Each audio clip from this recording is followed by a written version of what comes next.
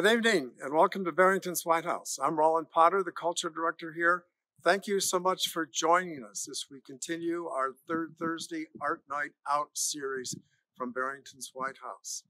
As always, we encourage you to look at our website to see about all of the events that are coming up and also to acknowledge many contributions, donors, sustainers, individuals who help us and make our events here at the White House possible and brought to you, of course, such as today, virtually. And to present to you a world-famous painter, Michael Ireland, lives not too far from here, but he is nationally known for many of his works.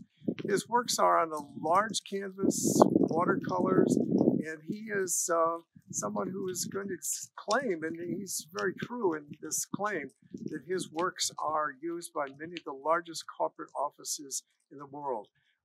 Locally, they're at Northwestern University, Lurie Hospital, Wells Fargo. So his works are really in a lot of prominent places, and I think he has a big following, and you're going to be among that following tonight.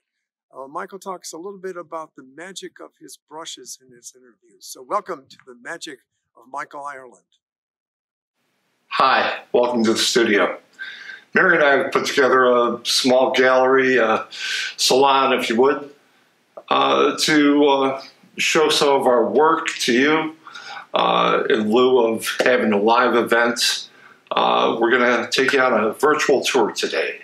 So we hope you enjoy it and look forward to meeting you soon. Thanks.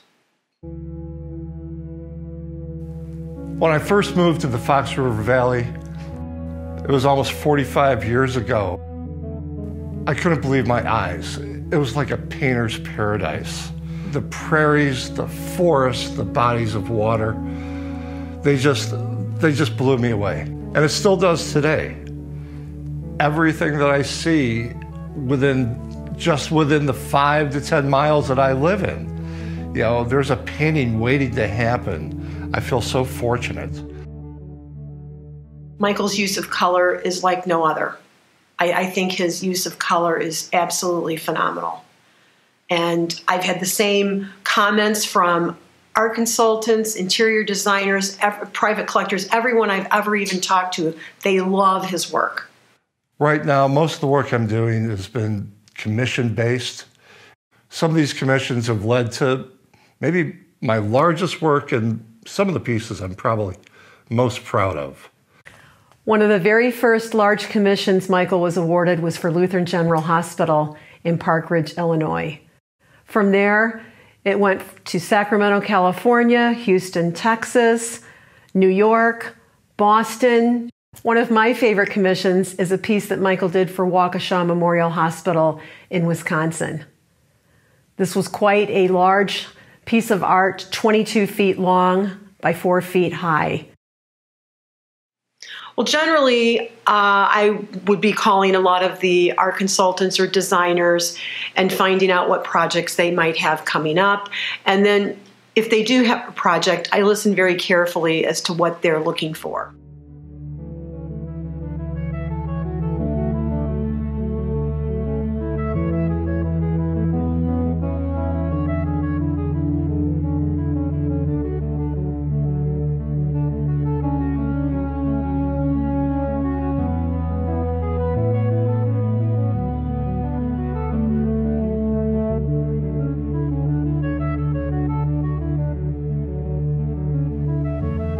Some of the things I'm working on right now are becoming more sculptural.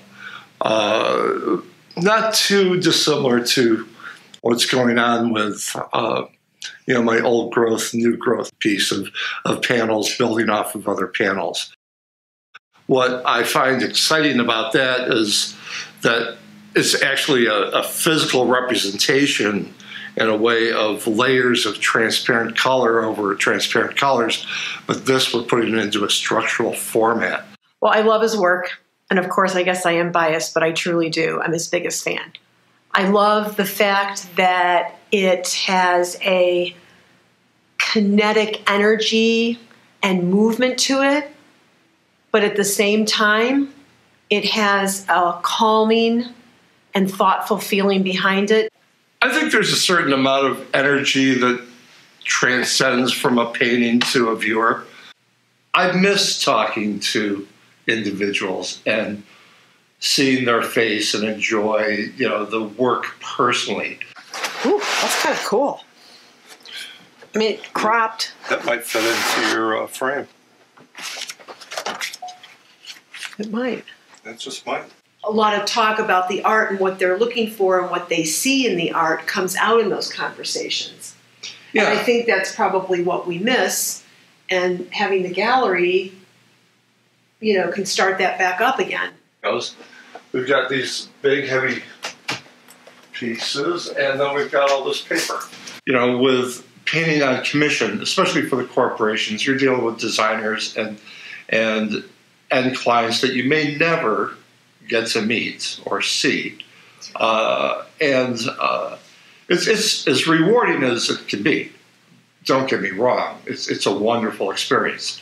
But to work one-on-one with a client, to bring a piece of art into their home, that's pretty special, I think. It's so nice to be able to show some of the work that everybody's so familiar with, but there's also a whole bunch of new work that we have. I'd like to think this is kind of a place for you to just come in and explore. It's a salon studio visit. Come on in, have a glass of wine with us, walk around, talk about painting. That's what it's all about. Like I said, I've been painting in this medium for actually 50 years now.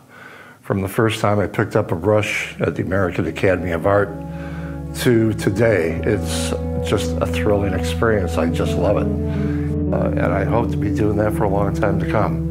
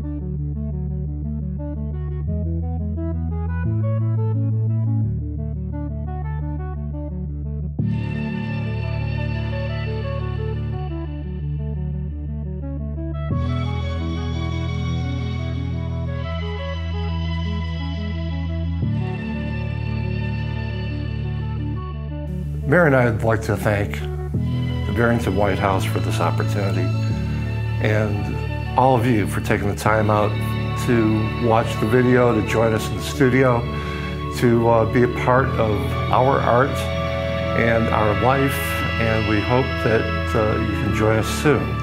The future is ahead of us, and we're looking forward to it.